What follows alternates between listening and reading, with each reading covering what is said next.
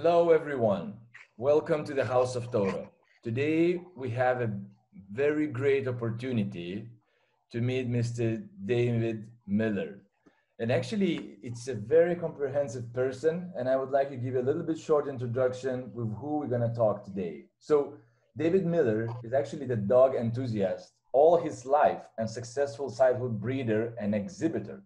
And David Miller is one of America's well-known love judges. I want to highlight love judges, having officiated around the globe at some of the most prestigious dog shows. As an educator by profession, David Miller has combined his two passions of teaching and dogs and is globally known for his canine lecture series, which are very highly in demand. A brilliant mind combined with the enthusiastic dog person makes for a very interesting and educational person to chat with. And you will see today for every of us, of every canine enthusiast. And David is also a very keen photographer, and his work has been published internationally. So, hello, David. Hello, how are you? Well, I'm great. I'm great. So, if you don't mind, let's start from the very beginning. And can you briefly tell us your introduction to the world of pedigree dogs? You know, how did it started? What kind of breed it was? What attracted you to those breeds, and etc. Well, it's a long story because we're going to go way, way back to, when I was born. My mother had Chihuahuas. Okay. And my father was vested in American saddlebred horses. And throughout life, we had various terriers and so on and so forth. I think the very start of the canine knowledge that I've gained and started learning happened in the 70s. And I was going to school in France, and I saw a hound that I truly loved, and that was a Saluki. And I always kept that image in mind. And when I finally came back to the United States, I wanted to get a Saluki, and but I had an employer that bought me an Afghan hound. And just like a lot of other dog people, I had one Afghan hound, and all of a sudden I had two Afghan hounds, and I had three Afghan hounds, and my guiding force. They gave me direction in my life, something to take care of, and they did many things for me, and I did many things for them. And then I came back. That's when I was living in Charleston, South Carolina. And then I moved back to Ohio to my parents' home and started showing the Afghan hounds and then got interested in Salukis. And from there, I went to California. Was very, very nice place to live in Ohio because we had an excellent Saluki breeder by the name of Esther Bliss Snap of Pine Paddocks fame. And she was the one that really put Salukis in advertising and making them a breed that was known to the United States. And I saw Esther and I looked at her dogs, and she wanted me to purchase a Kuwaiti Saluki bitch, but I couldn't show that dog because it didn't have an AKC registration. So therefore, I went to another breeder in California and bought my first Saluki. And like all dog people, you go ahead and you take things in steps. You get your first blue ribbon, you get your first points, you take best of breed, or you go ahead and you finish the dog with majors, and I was hooked. And from then on, I went ahead, got more Salukis and things like that, and started learning about the breed. And that's basically where I started and how I started from an early age of being around dogs, being around horses, and getting into dogs full-fledged. Okay, so I think that You know, one tip that we can provide to our listeners today is that you need to be very patient and everything you're supposed to do step by step. Nothing is Yes. happening in, next day. You have to be Yes, patient. things don't happen overnight. And then, you enter the dog show world and you find out, oh my God, there's a whole different language to learn. Yeah.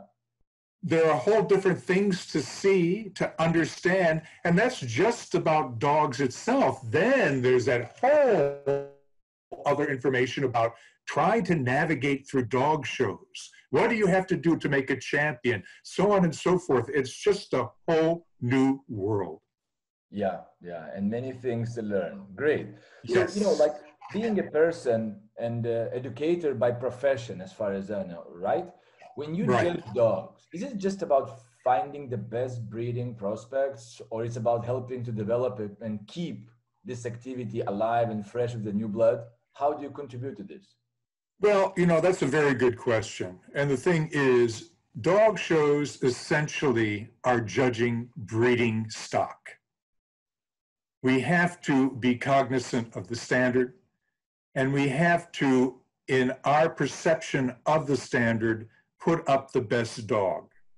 All right. Now, in that, if you have a youngster that walks in your ring and may have a little difficulty showing the dog, but if that dog is a very good dog, you cannot deny it. Yeah. Therefore, we're helping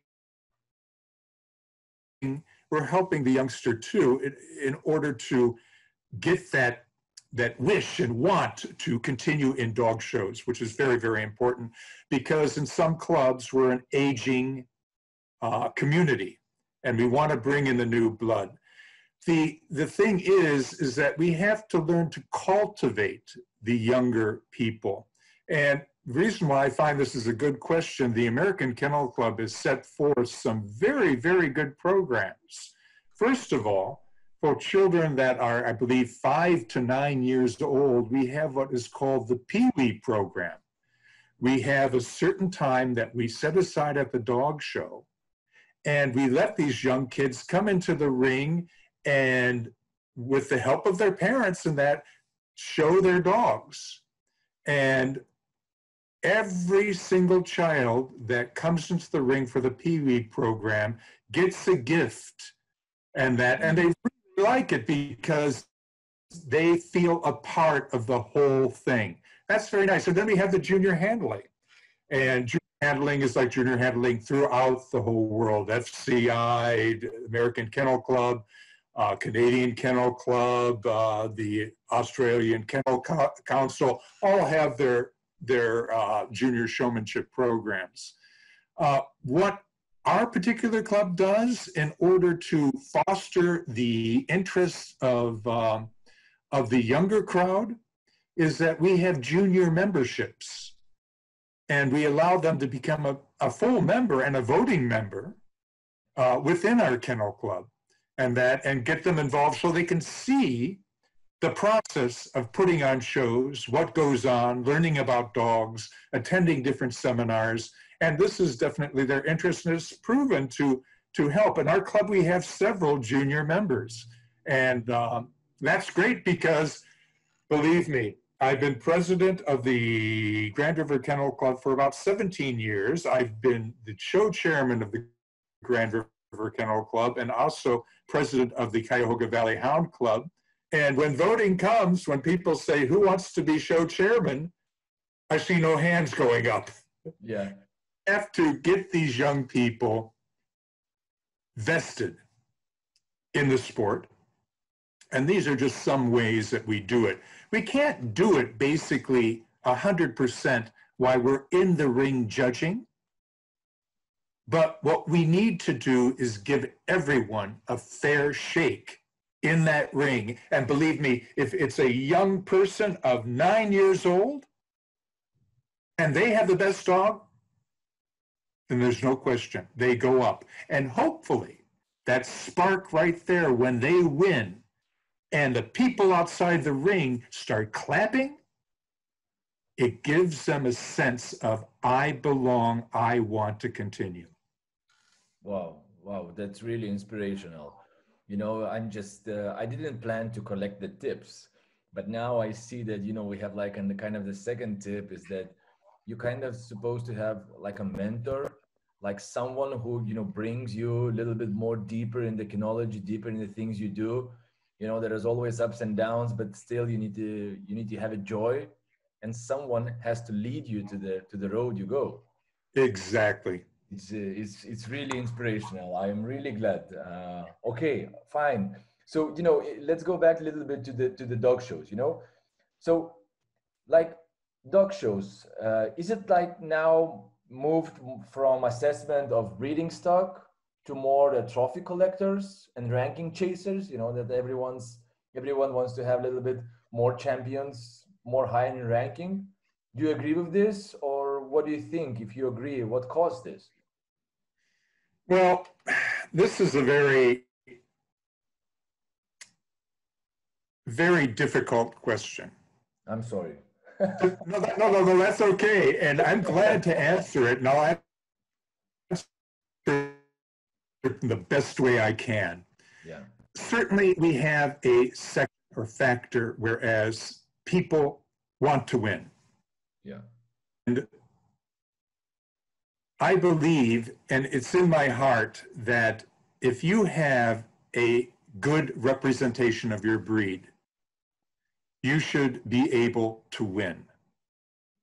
The day when that stops is the day when I will stop judging.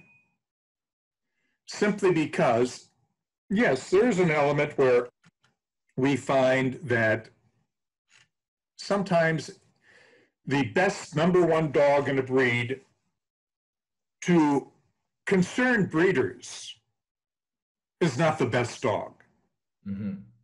Have a section of people running to that number one dog and wanting to breed to that dog. And then that number one dog is going ahead in its get, producing the same faults that the breeders feel that are not typical of the breed. That happens. But it happens in a lot of facets and a lot of sports concerning animals. But I want to tell you a little story. Do you have time for a story? Sure, go ahead, please. Wonderful. I was honored to be able to judge the World Dog Show in Shanghai. Mm. And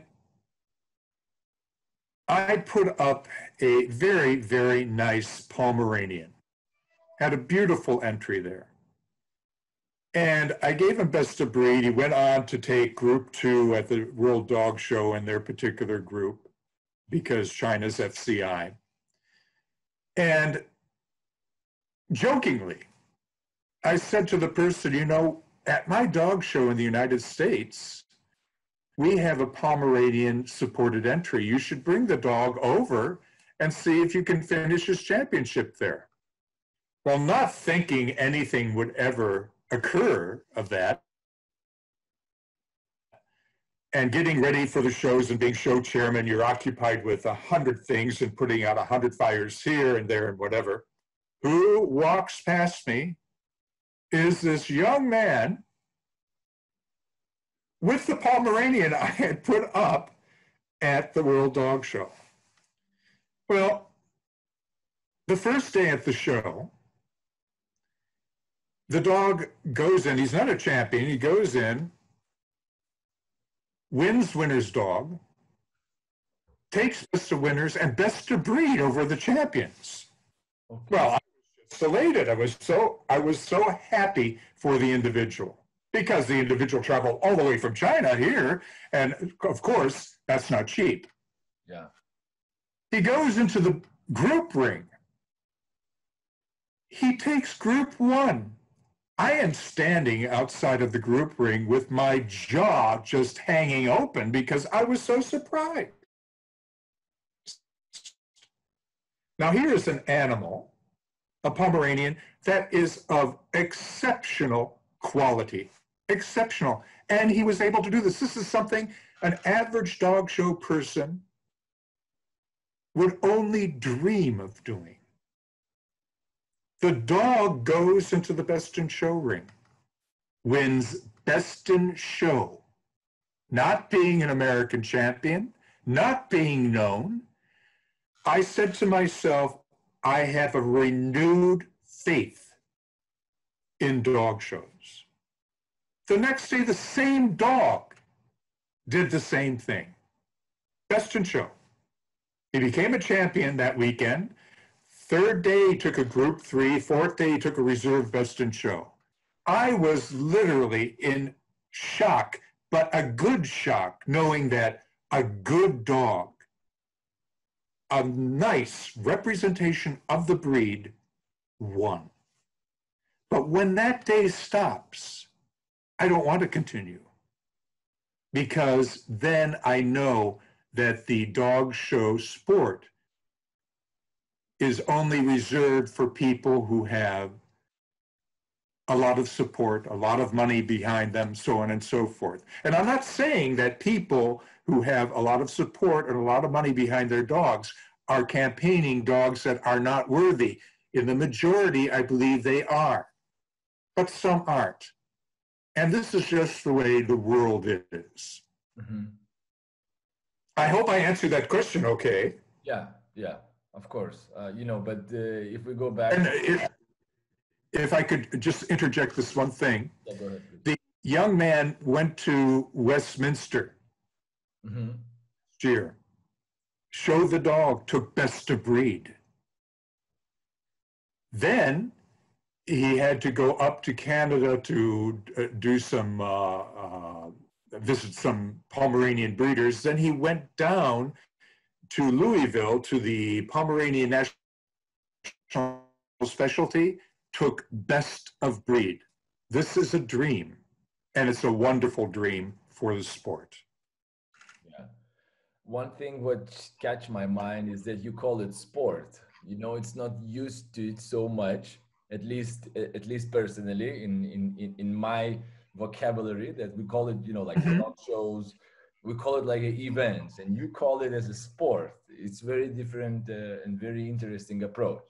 Okay. It is an approach, and if I may just interrupt you for a second, so everybody knows and the viewers know, in the United States, dog showing is the second oldest sport in the country. After? The first oldest sport was the Kentucky Derby. Okay. Dog showing, the Westminster Kennel Club, in, I believe it was either 1887, Westminster Kennel Club had their dog show. And from then on, that was the second oldest sport in the United States. And only preceded by like 2 years by the Kentucky Derby. So this is why we call it a sport. And it is, when you look at it, it is a sport, simply because, there's, in all sports and all something serious, it's a multi-million-dollar enterprise. Everything that's associated with it and the sport itself. Yeah, true. But you mentioned, you mentioned about the very early days. And I know that you by yourself, you are a few decades already in kinology. So can you tell us about what was the best era in dogs? Oh boy. I am sincerely hoping that this era is going to be the best era in dogs, but looking back, 1960s, 1970s, I think were exceptional. To the case in point is that, let's take Afghans, for example. Back in the 1960s, 1970s, you had entries of Afghans at an average show being around 70 dogs. We don't have that anymore. Oh, really? And I think that was the heyday when a lot of people were very genuinely vested in the sport. But, life in America, and as I see it, life also in the European countries, except for countries that don't have severe legislation and zoning and things like that, and communities where you're only allowed to have certain number of dogs. And way back then in the 50s, 60s, when you had kennels that were very, very established, but through the injuries of time, these kennels just died out because the people who owned them died out, and it was very difficult to restart something of that scale. So yes, I think the 60s and 70s were a heyday in dog shows in the United States.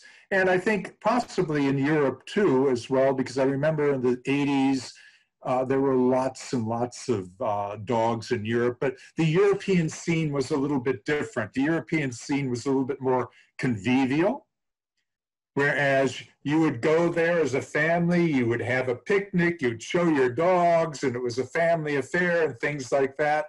And it was a wonderful scene. And people got together and talked and this and that. And you had a lot of that. But I see some apparent changes in the FCI countries as well, especially in the number of dogs being shown and so on and so forth. But FCI still remains a very, very huge canine organization and canine event, because they have a lot of dogs that are being entered at their events. Okay. You know, you mentioned about US and you mentioned about the Europe, but like, you know, like you said, 60s, 70s, what about the Asia? It's also, I mean, from my understanding, it's very fastly growing part of the world in terms of kinology. What would you say about the Asian dog shows? Well, I'll tell you exactly what I've told the judges that I've had in my seminars. Right. I remember the first seminar I gave, I think it was in Nanjing. I gave a seminar on whippets. And Frankie Loom, who went ahead and organized all these seminars for everybody, because I believe that he is a total visionary for the Chinese Kennel Union. I told them, I said, you know, the people in this room, what I expect is that in 3, 4, 5, 10 years, you will double and triple. And they have. Yeah. Asia is the next great frontier of canine interest in the world. I see them spending a lot of time in facets that sometimes the American Kennel Club doesn't address, which is grooming and grooming competitions. But I see added interest in their shows and in developing Asian handlers, developing Asian judges, and so on and so forth, that with the quantity of people that you have in China, you have in Asia, and with the work that the Chinese Kennel Union has been doing in order to teach the populace about good dog ownership, training, so on and so forth, has led the way to now certain legislation in China, whereas the negativity of the Chinese and the Chinese culture in relationship to dogs is dwindling. Yeah. It's working, and I see great hope for that country and for Asia totally. Okay, you know, we have quite many members in our group on the House of Tauro from Asia, so I think it's very. Oh, you do? Okay, well, I give them lots of credit, and my heart goes out to them. Okay, we will write this in the comment for sure. Good. To highlight the 16 minutes of our conversation. Mr. Miller, the question comes about, you know, if someone new are coming into the sport, I would call it sport, what the advice or some key points you would like to give it to them? Be still, watch, and learn. Listen, and not accept everything. However, you must go through a learning process.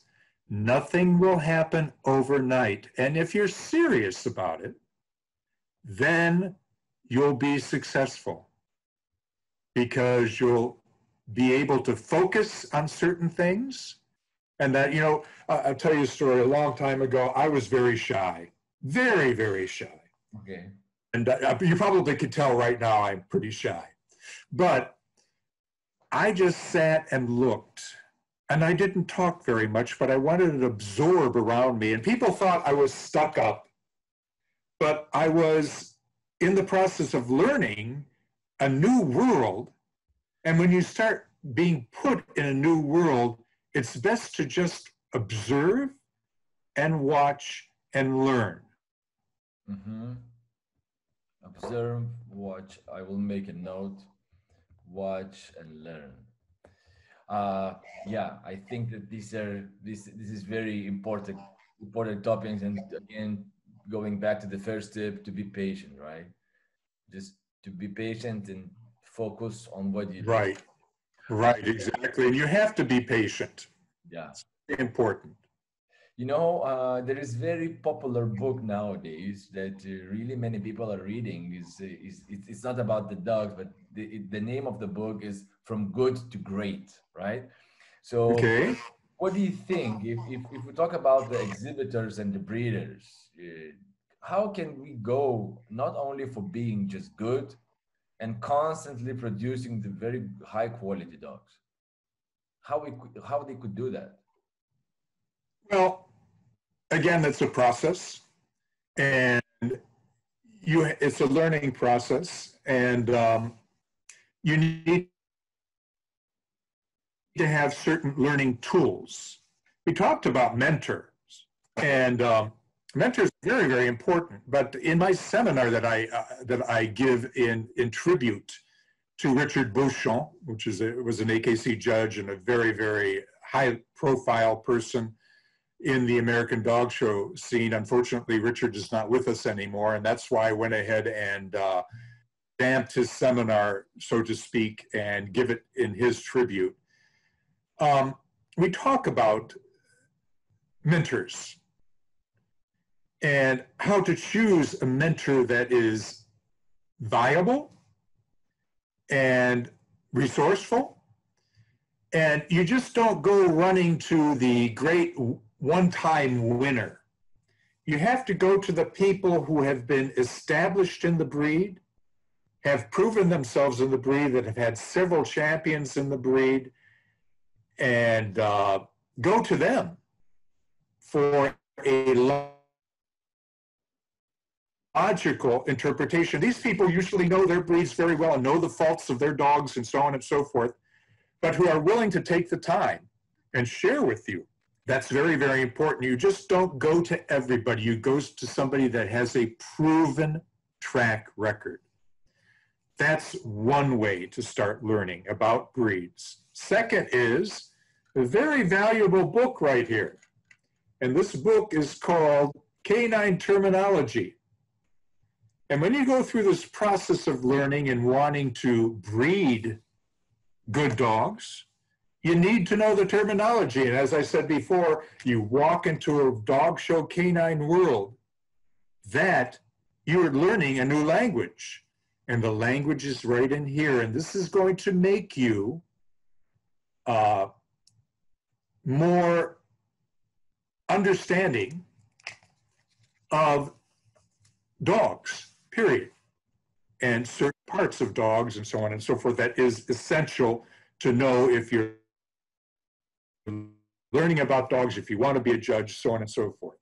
You talked about breeding of dogs, and there's really only one book that was given to us many years ago and suggested to us by a very well-known canine judge called Mrs. Ann Rogers Clark. And she told us that we should go and get the book called Dairy Cattle Judging Techniques. Dairy Cattle Judging Techniques. You can see this on Amazon, or perhaps Vince Hogan of Our Dogs has this library and is willing to share. But it's by George W., and I should put my glasses on so I can read his last name, George W. Trimberger, Trimberger.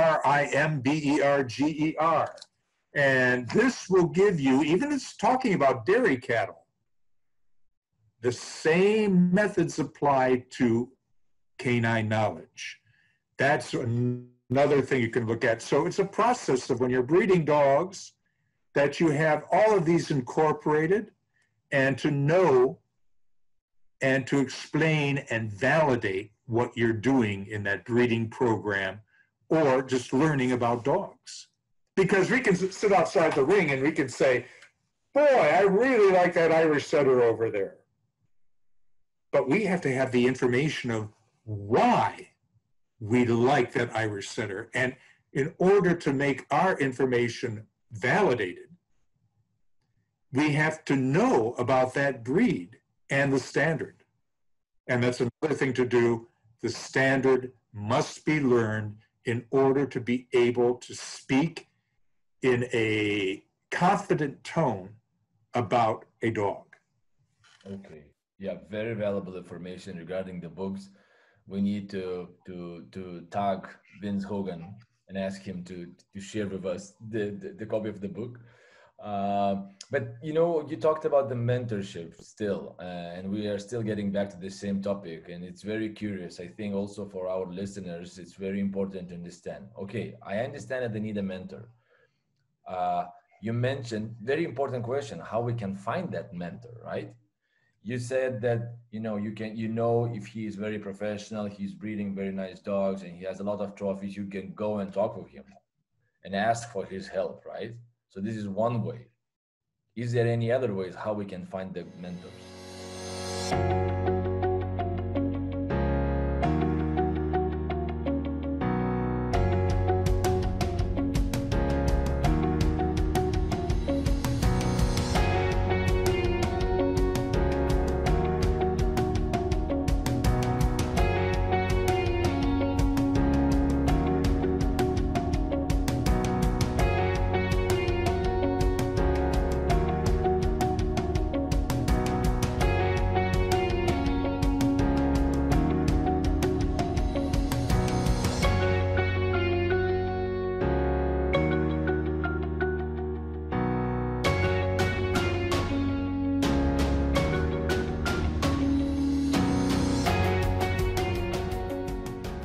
Oh, yes, yes.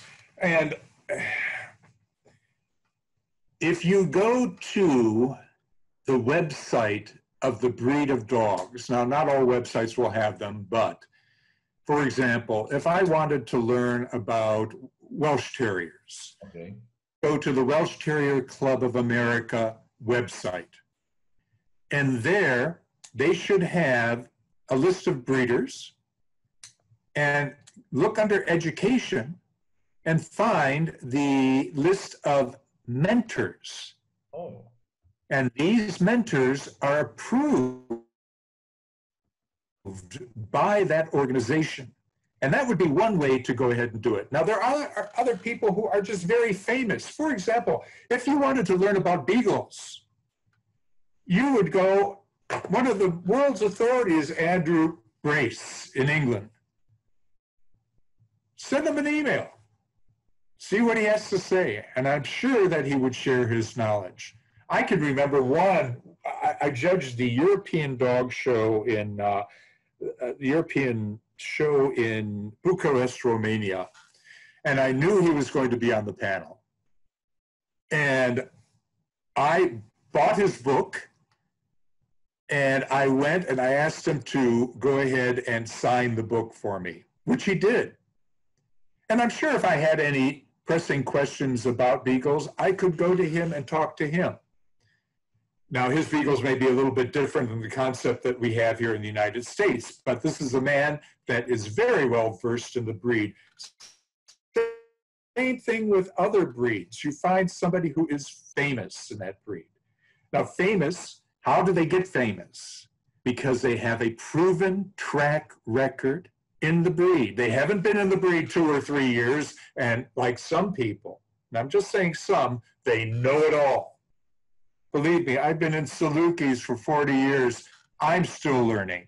And everybody else is still learning that's been in the breed. But they also have an accumulative knowledge. And that's very important to discuss these things with these breeds. You come into the trap sometimes when you talk to people looking for mentors. All they want you to do is see their dogs, and they have what we call kennel blindness.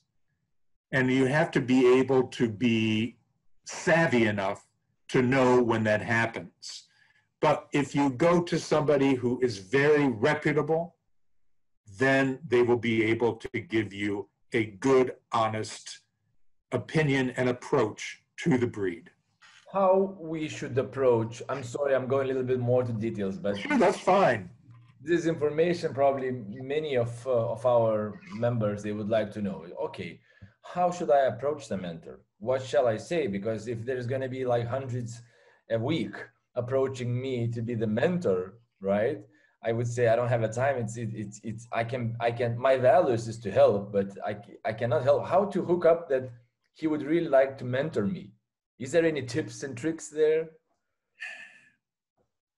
Well, you could have, if you know somebody else in the breed that is reputable in the breed, and you say, look, I would really like to speak to this person. Could you introduce me?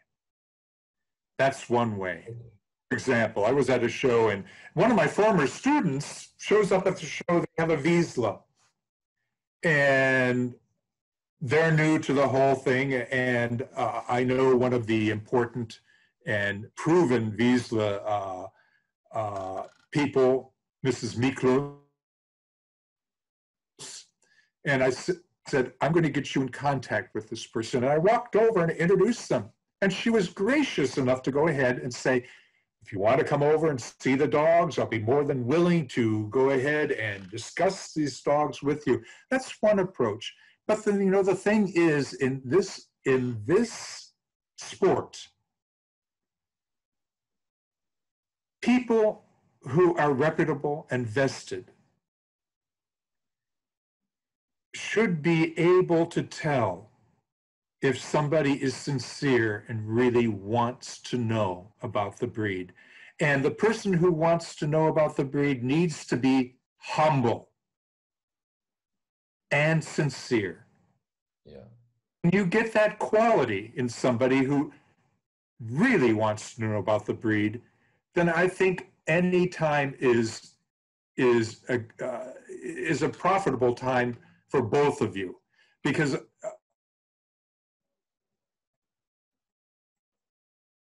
you know, it's all this. The most valuable thing that you can give a person is your time. Yeah. Okay. So you have to be humble and sincere, and then they will probably go ahead for the good decision, helping you or giving the mentorship. Great. Sure. Great. Let's go back a little bit to the ring, to the ring of the dog show. Okay. How important, in your opinion, is ring craft, you know, and presentation whilst showing the dog? What percentage of importance, let's say, do you think it plays in overall picture? Well, I think a person needs to have sufficient control over the dog. Okay. In order to catch the judge's eye and make a good presentation of that animal in front of the judge. Now, sometimes that doesn't happen. And sometimes you have to piece together that dog in order to give it a fair assessment. Mm-hmm. Now, in the American dog show scene, we have maybe 3 minutes to assess the dog.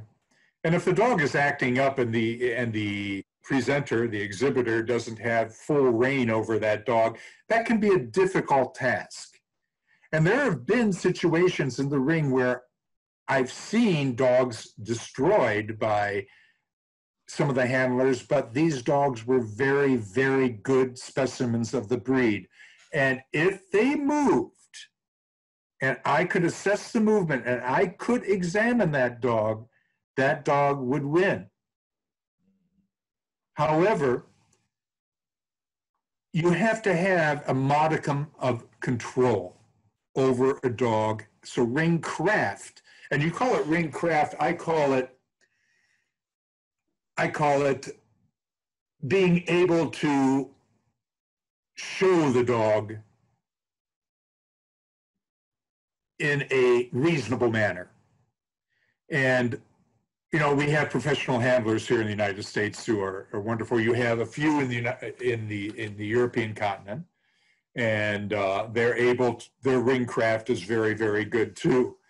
And but you can't always go ahead and say that the people who are professional have the best dogs at the end of the ring. Yeah. Or, not at the end of the ring, but the end of the lead. So you have to judge everybody in that ring, and everybody has a fair chance because they're paying the same money for that entry fee. So you owe them the obligation to judge their dogs. But craft is important too. And you have to, that's another facet of dog showing that you have to learn. You have to learn how to show a dog. So that's why I say you have to be very patient in this whole process because things don't happen overnight. Yeah, that's true. That's true. How long after breeding and exhibiting did you started to judge the dogs? I'm sorry, I didn't understand the question. How long after breeding and exhibiting you started to be a judge? Oh, okay, yes. I started in, I would say 1972. Did in dog shows. It wasn't until 1988, 16 years later, that I'll tell you what happened. I was handling dogs for clients, handling Dalmatians, and of course I'd had a Dalmatian client on the East Coast, Beth Winnick, and she would say, David, meet me in Las Vegas because I've entered the dog in the Las Vegas Dalmatian specialty. So I would have to get on a plane and go to Las Vegas and meet her and show the dog and so on and so forth. Well, I had a degree in French literature and German language, which I wasn't using. And I also had a teaching degree, and I had interviewed for some teaching jobs. And all of a sudden, I was hired. And I couldn't get on a plane at any time to go and show a dog. So I wanted to still be a part of the sport. I was still breeding and that, but I wanted to be active in the sport. So I, at that time, made my application to 51 Madison Avenue, New York, New York. And they gave me one breed to judge. That was Salukis. Okay. My second breed to judge after a couple years after that were Dalmatians. And that was a system where you had one dog. Then if you had one, then you could only apply for the next one. And then if you had two, you could apply for two, and you would have to advance that way. That was way back in the 80s, early 90s and that. But yeah, it was 16 years that I was in the sport, and it was very interesting because I would start winning with my Salukis. People would see that, then they'd say, would you show my dog? And then I had a very nice, he's no longer with us, but his name was Dr. Asa Mays. And Asa Mays was a Borzoi Saluki breeder. And he saw a Borzoi person and they asked him, oh, who could show our dog? And he mentioned my name. And that really started things off in that vein too. So, you know, I loved the sport. I wanted to stay in it. I wanted to be active. So I figured, well, why not go into judging? And that's how it happened. Okay. But what lessons learned while you were the breeder and exhibitor do you think helped to make you a good judge? Can you identify some? Well, patience, um, being able to interact with people, um, being fair, Okay. because sometimes when you're an exhibitor, you feel that you weren't really looked at in the ring. And that always stuck in my mind. Because when you don't give somebody the same opportunity, Mm-hmm. everyone else, then you obviously feel slighted. And I think that left a big impression on me. Um, Being able to pose a dog sufficiently gives you the knowledge of the structure and anatomy of that dog, because as a handler, sometimes you don't want to show the bad things about the dogs, you want to show the good things about the dogs. Exactly. Exactly. So therefore, you're able to know how to hide certain faults, but then again, as a judge, you have to know that hiding faults is difficult to do, uh, because you have the experience of seeing people and you yourself doing it. Okay. Okay. That comes into the picture.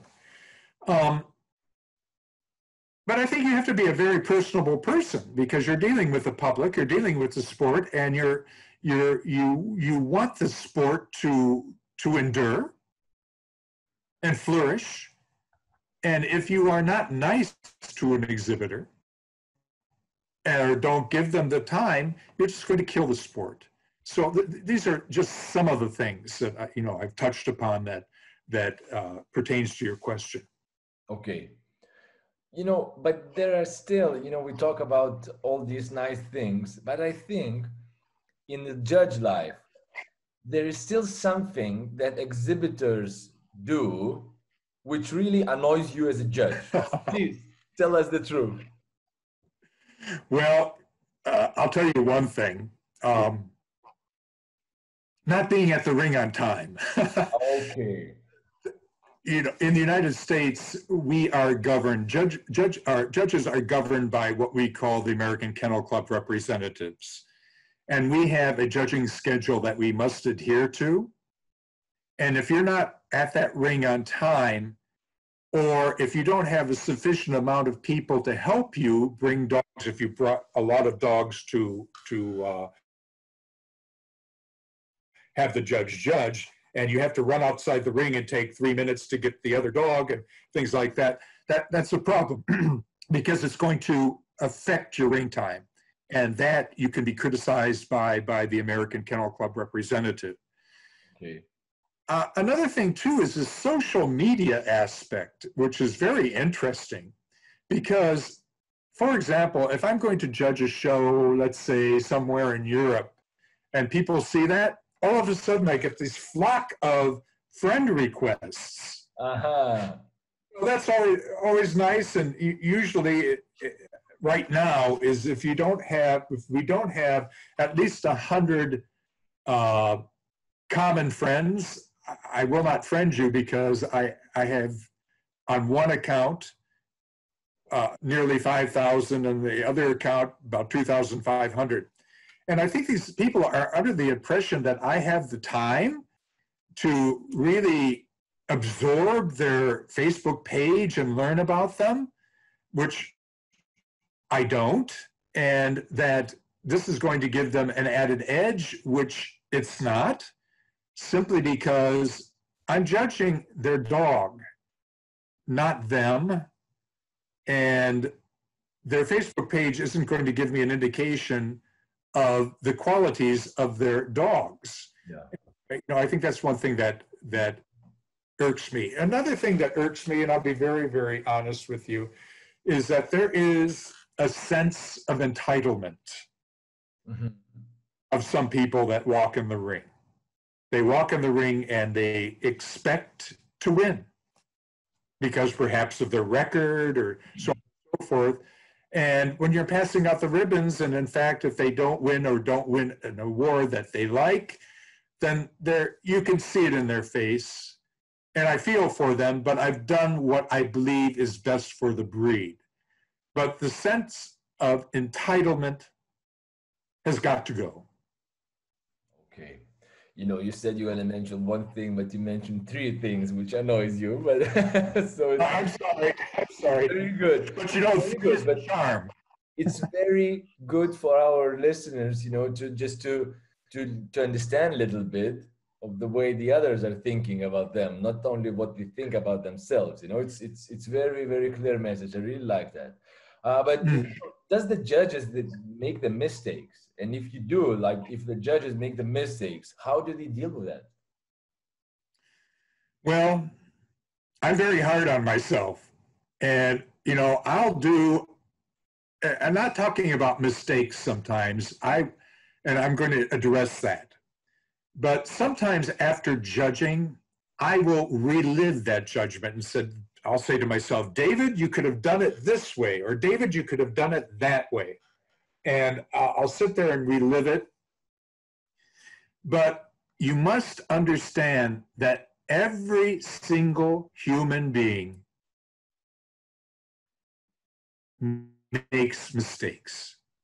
Now, there are two kinds of mistakes.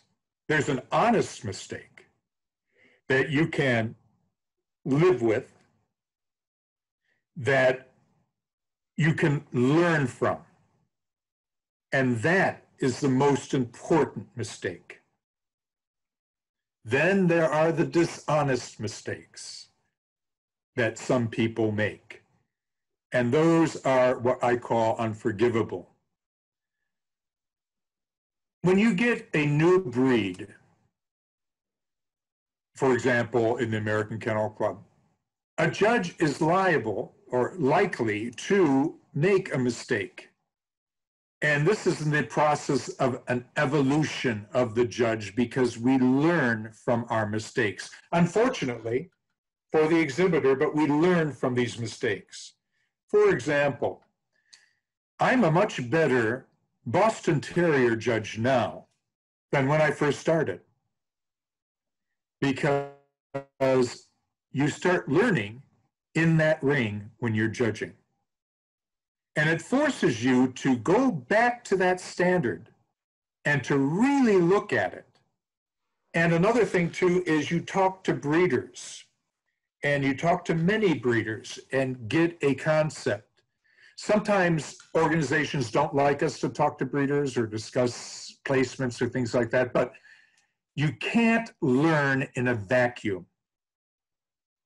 You have to rely on breeders and their suggestions. And if you've made a mistake and they come to you and try to focus you a little bit better in a constructive way rather than a confrontational way.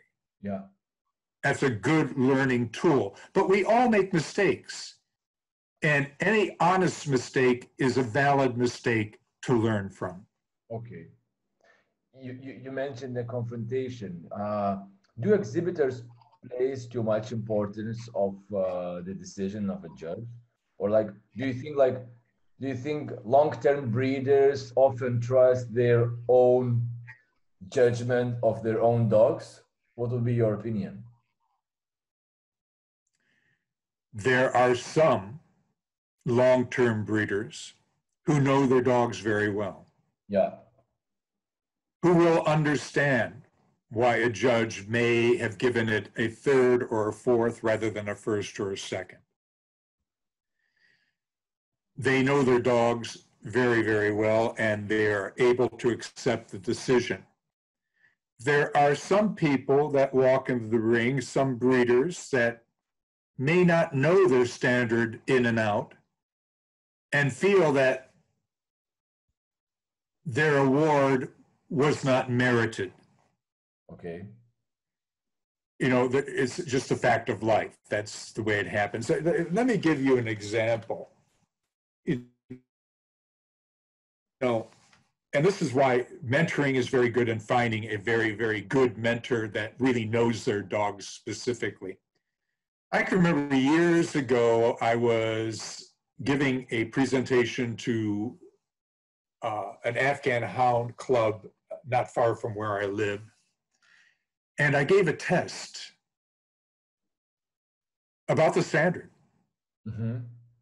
And some longtime breeders failed the test. Now, that's telling me something right there. That could they possibly be breeding to the standard or not? And why it's very important to know the people who truly know their dogs. So yeah, there exist breeders who really know. Yeah. And exist breeders that really don't know. However, in the dog show ring and in placements, some are very, very gracious and accept what the judge does. Some are not as gracious, but that is in everything in life. I understand. All right. And let's touch a little bit different topic regarding the FCI and American Association, right? So you are one of the few American judges who judges constantly in FCI countries. How difficult is to switch from the FCI, from the AKC to the standards of to FCI? And are they really so significantly different? Well, let me tell you how I prepare for an FCI assignment.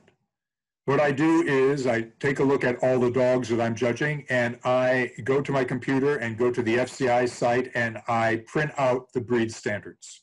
Okay. You have to be cognizant of the standard because you can make a fool of yourself. For example, let's take Dalmatians, for example. In the American standard, you're allowed blue eyes, which is a disqualification in the FCI standard. Okay. In the American standard, there is a height limit. Anything over 24 inches and over, is disqualification. In the FCI standard, it's not a disqualification. There is a suggested height specification in the standard, but anything over it doesn't say it's a disqualification. So for example, if I went to Europe and I saw blue eyes and I put up a dog with blue eyes, I'd be in trouble. And the breeders in Europe would not like me very much. So I have to be very, very cautious. For example, another thing too is miniature pinchers. In the American standard, they're allowed a hackney gait. In the FCI standard, no, that is verboten. You cannot have that. So there are differences, and you have to be aware of these differences. And you have to be not only aware, but I'm going to use the word respectful. Yeah. I must respect their interpretation of the breed. And I hope that when they come to the United States, they are respectful of our interpretation of the breed. That's the way the world works. Is there, I understand that you have to adapt yourself and respect the rules and respect the system. Is there anything that you like and dislike very much on the FCI system when judging, or you just respect and follow the requirements? FCI has been very good to me. Okay. The AKC has been very good to me. And I am an individual that needs to respect both systems. FCI, I find that has a lot of pluses that I like a lot. and that is being able to furnish a critique and give my views in relationship to the standard to the dog that is being presented in front of me. Mm-hmm. Therefore, an exhibitor who cares can interpret why I've made the decision that I may have made. Whereas in the American standard, or excuse me, the American system, we have a class of dogs, I judge them, I'll put them in order, send them around the ring and go 1, 2, 3, 4, that's it. And they have no idea as to why I have made the decision I have made. That is one area that is different from AKC and FCI. And I feel that FCI has a wonderful, wonderful way of doing that. And not all FCI's shows require you to make a critique. Yeah. Not all of them. I don't know why it's not uniform. I think a lot of it has to do with the number of dogs that the judge has to judge in that particular day. And I think the limit for FCI is 85.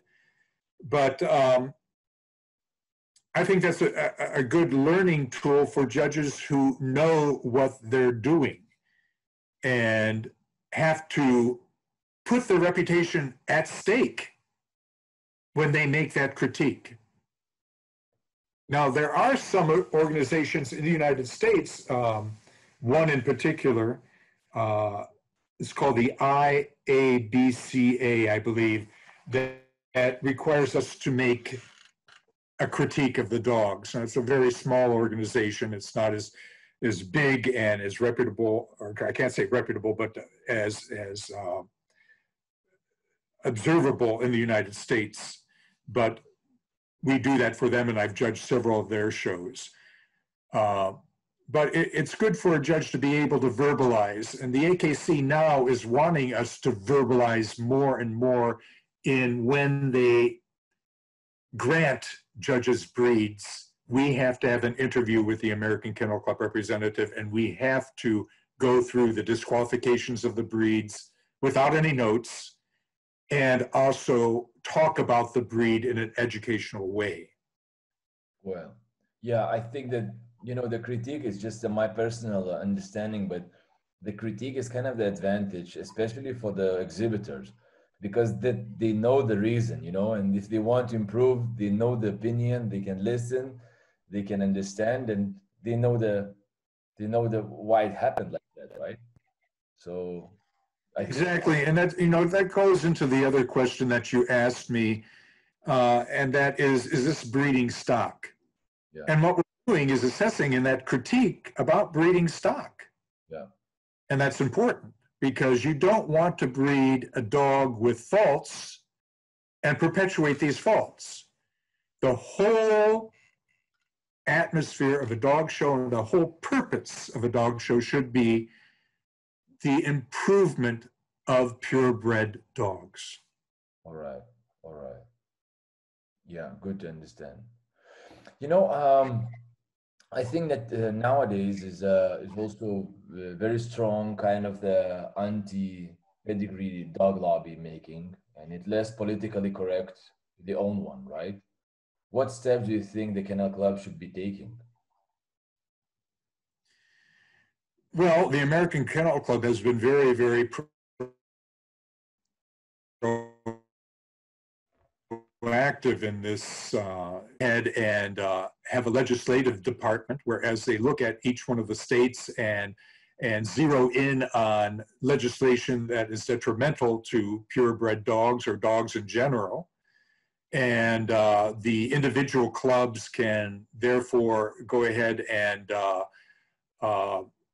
ask for assistance from the American Kennel Club, as well as address the fact to the city authorities. For example, Minter, where I live in Ohio, they wanted to ban all dogs that were associated with quote unquote pit bulls.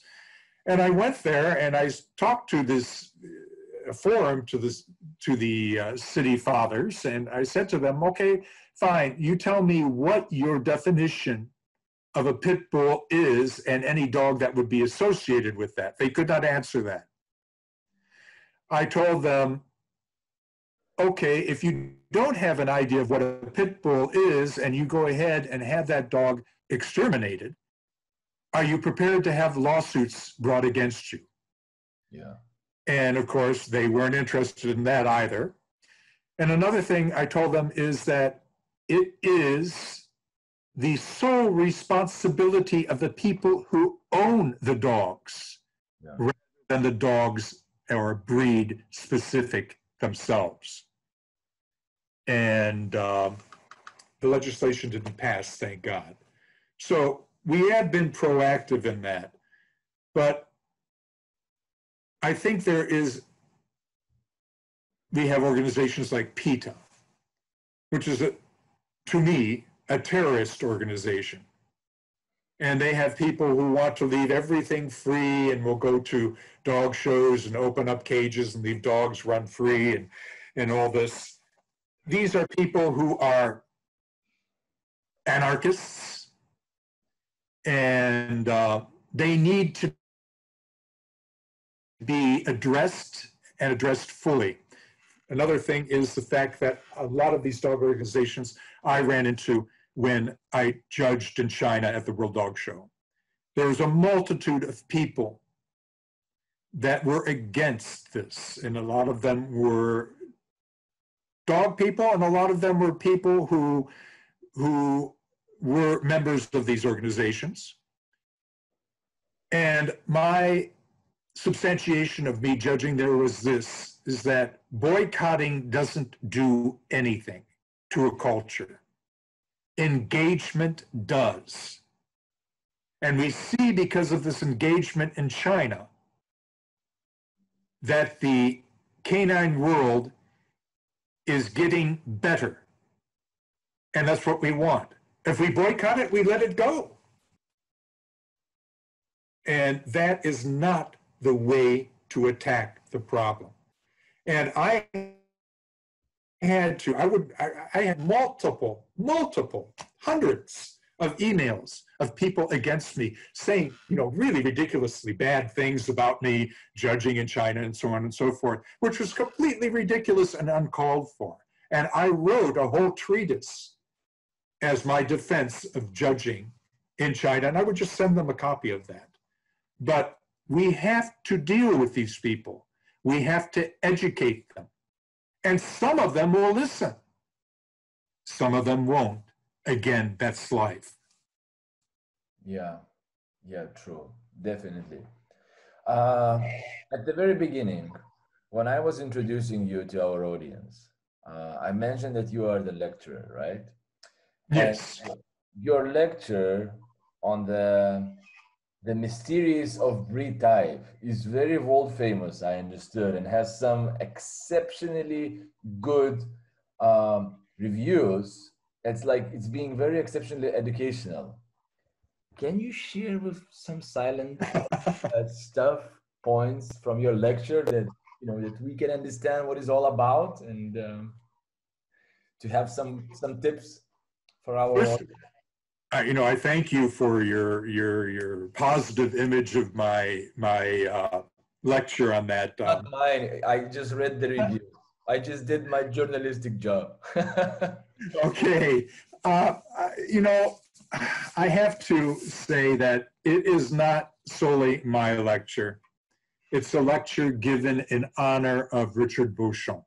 And he's the one that wrote the book, Solving the Mysteries of Breed Type.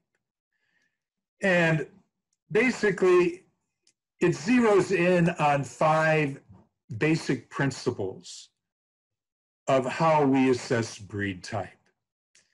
And I've been very lucky in giving this presentation in Australia, in China, in the Philippines, in Malaysia, Singapore, the United States, and I probably India. India is where I first gave it, and that's where it took off. But we're looking at 5 basic things in the assessment of breed type. And a dog's character is one of them. Example, an Oswak. An Oswak is a dog that is supposed to be rather feral.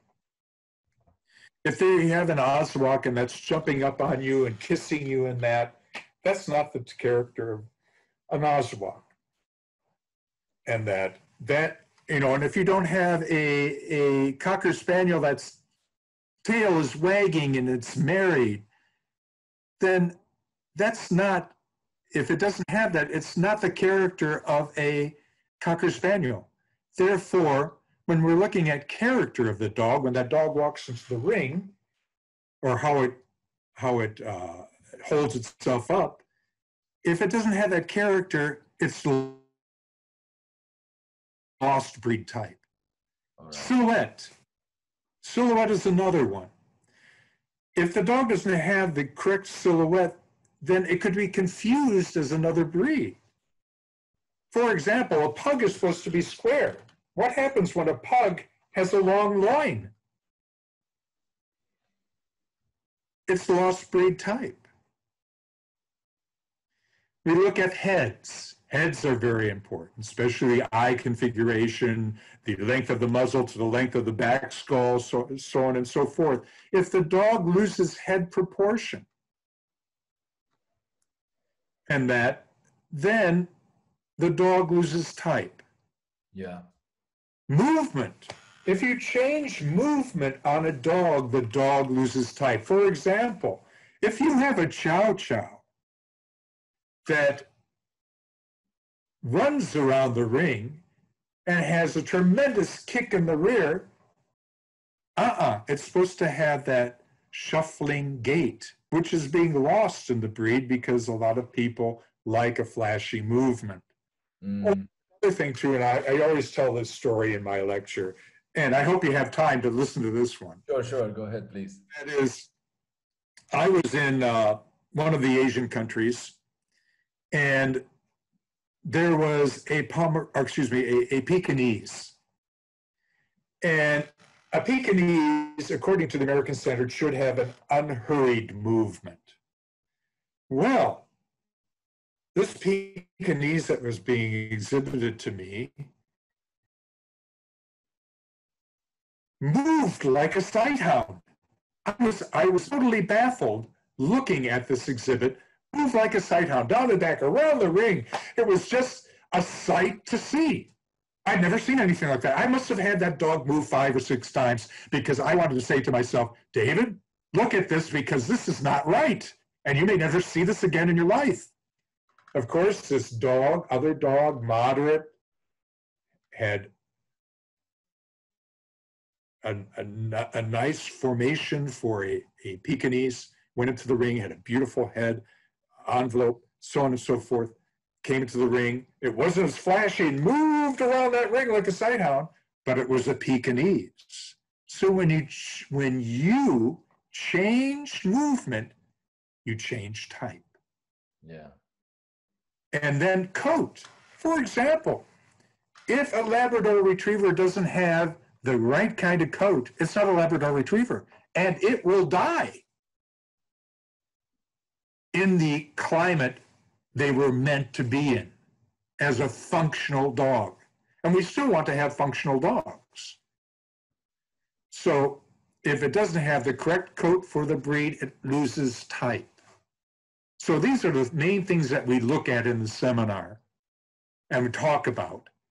And that way, we reinforce, revisit certain things about certain breeds and how to assess these breeds. Mm-hmm. And then I have other certain things that we do because, I don't like to talk constantly, but let the audience talk and share their ideas. And plus another thing too, in education, you have to do, I take the Richard Beauchamp's book, I take the book that I showed you, Canine Terminology, which I bring one copy of each to the seminar, and I, in their folders, will put a certain thing in there to show them that they won that book.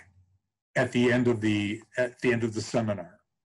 So, you use educational techniques to make them form a template in their mind as when they look at a breed, and to be able to recall certain things easy, rather than having somebody just stand there and lecture, which half the people fall asleep. And that is the seminar in a nutshell. Well, thank you very much for these tips. So we are running out of time, and Okay. I would say that our conversation, there is something special because people are looking to this and viewing these type of the conversations for the things that they would really can take it and bring it and start establishing it and in their own breeding or understanding or preparing for the shows, understanding their dogs. And I think except those very important ones that we talked about, the patience, that we talked about the mentorship that is really needed in the kinology nowadays, there are many tips that people would be able to learn from this conversation. And I'm really glad that we had a great time, great little bit more than 1 hour today. And David, I would really like to thank you on behalf of the House of Tauro. Thank you very much for spending some time with us. Sorry that it was in the morning of yours. Thank you very much, David. Late at night, but listen, Paul, it's for me to thank you for allowing me to express my ideas and for being able to share what I know from the years I've been in dogs. And I thank you for that opportunity. Thank you very much, David. So probably, hopefully, it was the first, but probably not the last time. Thank you very much. And Thank dear you. viewers, enjoy your day. Listen, you as well, and take care. And everybody in the audience, take care and do the best you can. Thank you, David. Good luck. Bye now. Bye.